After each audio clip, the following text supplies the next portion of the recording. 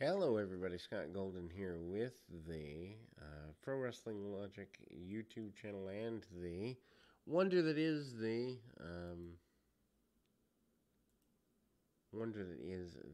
Dynamite review for the 12th of January 2022. Adam Cole, Kyle O'Reilly, and Bobby Fish come out to start the show. Cole reminds the audience that he's undefeated since coming to AEW, and the boys are back together. It's a new era in AEW. The Young Bucks interrupt. O'Reilly wasn't having that, says he doesn't need their help or interference. Matt said this is our company, and they're the longest reigning tag champs in AEW history. They want their belts back. O'Reilly and Fish want the titles too, and no team can stand between them and those titles, including the Bucks. Cole tried to calm everyone down, comparing accolades to the best friends, who's subsequently interrupts. Cole gets in Orange's face, but Orange attacked and everyone brawled. Orange then gets the upper hand, but Cole low blowed him to even the score. Chris Statlander gets in between Cole and Orange, so Britt Baker comes out and curve stomped her. She super kicks Orange, and Cole did the same following the boom knee strike. Baker and Cole kissed during the segment and signified their relationship. Wardlow video package aired. CM Punk defeats Wardlow with MJF. Extended angle, more than a full match here. Not a bad deal, but it's still kind of wonky. Wardlow nails Punk with a shoulder tackle early, continues to overpower him throughout. Punk is both men teasing their finisher, forcing Punk to roll out to the floor, leading to a commercial. Wardlow is in control upon return.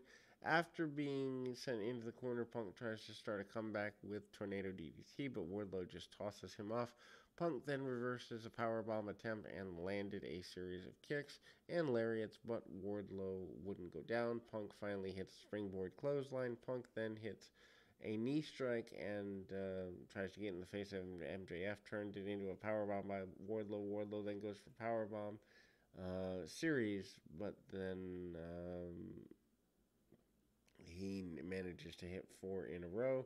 Wardlow has the match won. MJF interrupts the count, saying that he wanted Wardlow to do more. Wardlow obliged, but still wasn't enough for MJF. He then made up to 7 power bombs before MJF demanded that Wardlow powerbomb Punk through the timekeeper's table. Wardlow then follows through with that. The official started the count, but Punk barely made it back into the ring. The count of 9. MJF wanted more power bombs. Punk cradled Wardlow for a 3 count. After the match, MJF berated Wardlow for losing and shoved him. Wardlow looked like he's about to snap, but Spears runs out and cooler heads prevail. Taz joins on commentary as Dante Martin defeats Powerhouse Hobbs with Ricky Starks. What a stupid maneuver there, as there's more money in Hobbs than there ever will be in Dante Martin.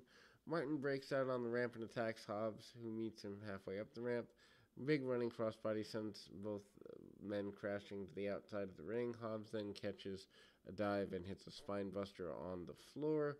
This leads to Hobbs beating down for several minutes. Hobbs then goes for the torture rack, but Dante escapes before running straight into a huge tackle from Hobbs. He then whips Dante to the floor. Starks stomps on him, and then beatdown continues through the break. Dante then fires up elbow smash and lands a missile dropkick from the top for near fall, then follows up with a springboard to the floor. Hobbs then cuts Dante off with a big impact. Starks then tries to interfere. Jay Lethal runs out and cuts Starks off. Dante then hits the double springboard moonsault for the win. Jericho coming out with the Inner Circle, who've never been more irrelevant, interviewed backstage about being named the PWI 2021 Faction of the Year. Does anyone even care about that anymore?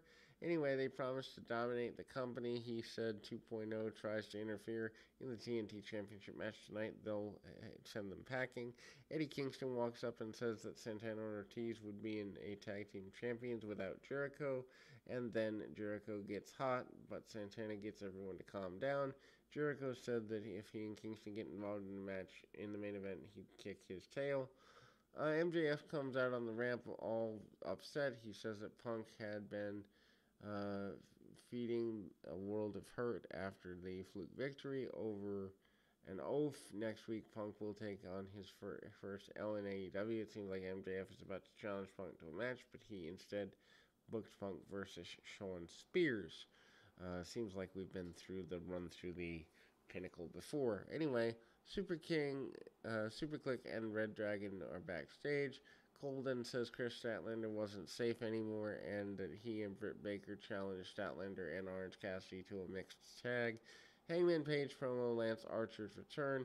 Champ comes out, gets a good reaction over the past month. He spent 90 minutes in the ring with one of the best in the world, and he said that all for the AEW Championship, he needs a new challenger. Dan Lambert comes out, interrupts, comparing Page to all the other cowboy wrestlers throughout history. Page told Lambert to get his point, and then Lambert complimented Page, saying he didn't take the Cody Rhodes route of using backstage politics to get to the top. Page had earned everything except the cowboy persona he wears. Lambert said to keep the title and the money, but stop disrespecting the legacies of the wrestlers that came before.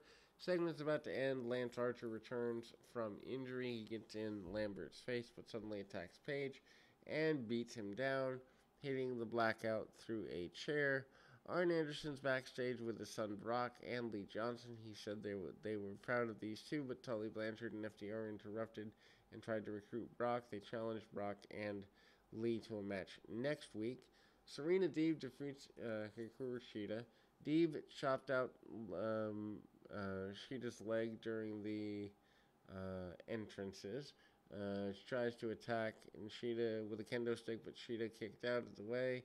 Deeb drops Shida's knee over steel steps. Match starts, and Deeb immediately starts targeting the leg, then goes for the Serenity Lock, and Shida submits in about 3 minutes. I guess Shida is going back to Japan. No huge loss there. After the match, Deeb cleaned out the official, and the doctor repeatedly smirked. Shida's knee gets beat down with a kendo stick some more. Jurassic Express and Christian Cage are backstage. They wish Rey Fenix well and issued an open challenge to the top 5 tag teams. John Silver and Alex Reynolds of the Dark Order arrive and challenge them to a match on Rampage. Not exactly sure that this is where we need to go. Matt Hardy cuts a promo on Penta saying that he would delete him, send him to the hospital to be with his brother. Penta, with Alex Abrahantes, defeats Matt Hardy with Private Party. Too bad this match wasn't deleted. Anyway, they dueled with the Cierro Melo and Delete chants. Penta then does the glove deal. They trade strikes ahead of the commercial. Once back, Penta hits Sling Blades and hits a backbreaker for a 2 count. Hardy then comes back with a DDT for a 2, and they both wrestle for position on top when Penta is able to hit a stomp on Hardy for a 2 count. Hardy then hits a side effect on the apron for yet another near fall. Penta escapes Twist of Fate and hits an enziguri before avoiding a moonsault. He then hits Fear Factor for another 2 count. After the match, Penta addresses Malachi Black in Spanish, saying that he'd show Penta some respect. The lights go out. Black appears, attacking Abrahantes. Black then downed Penta with a high kick, and after Penta's went after the mask, but the Varsity Blondes run out. Lights go out again. Brody King appears in the ring, dispensing everyone. Black and King are the current PWG Tag Team Champions, referred to as Kings of the Black Throne. Chris Statlander, Red Velvet, and Layla Hirsch are backstage. With Tony Schiavone, Hirsch wants Statlander to focus on their upcoming trios match before Velvet talked her down. Caster calls out Darby Allin and Sting in a pre-match rap. Acclaimed are on one of the top-ranked tag teams. Acclaimed, Anthony Bowens and Matt Caster defeat Bear Country, Bear Bronson, Bear Boulder. Bear Country overpowered Acclaimed during this stage. Then they create some space, thrust kick, and Caster takes advantage with a diving crossbody. Boulder then fights off Acclaimed then on their own and sets up the bear bomb. Caster avoids it and rolls up Bronson for a near fall. He then hits the mic drop for the win. After the match, Sting makes entrance. Darby Allin attacks Caster from being behind as Sting takes out Bowens with the bat. Pac video promo played. He said that he was blind now, but vision has never been so clear. 114 Rampage. Cole versus Trent Beretta. Statlander, Red Velvet, and Layla Hirsch versus Nyla Rose, Penelope Ford and the Bunny, Shawn Spears and Andrew Everett, and Tag Team Championship Jurassic Express versus Dark Order, Silver and Reynolds. Dynamite on 119. Intergender match, Cole and Baker, Orange Cassidy, Chris Statlander, Punk versus Spears, Deep versus Sky Blue, Cody Rhodes returns, and Sting and Darby Allin versus The Acclaimed. David Crockett is there to present the interim TNT Championship to the winner. Eddie Kingston also came out to ringside. And then we go to the main event, if you can call it that. Garcia and Guevara. Of course, Guevara with Chris Jericho defeats Daniel Garcia. They go right away after each other. Garcia drops Guevara with a right hand and hits a big kick. Guevara returns fire. They trade strikes, and then they go to the floor. Flip dive, back in the ring. Garcia catches Guevara with a blockbuster, taking control ahead of the commercial. Back to cradle, allow Guevara to get a advantage. They even the odds with a pump kick, and Garcia blocks the GTH and applied Scorpion Deathlock and wrenches it on down. Guevara actually escapes, and after another exchange, Garcia locks on a sleeper and uses a backbreaker to continue his onslaught. He then goes for the pile driver for near fall. 2.0 arrives and attacks Jericho. On the outside, Guevara goes for the GTH and hits it after distraction attempt for 2.0. Impact's enough for Guevara to retain. Crockett presents the championship to Guevara, but 2.0 attacked both Jericho and Kingston, make the save. Miscommunication leads to them exchanging words as the show goes off the air. Weak way to end the show. Next week's show looks better than this, but overall not a terrible show. We'll be back with more right after this.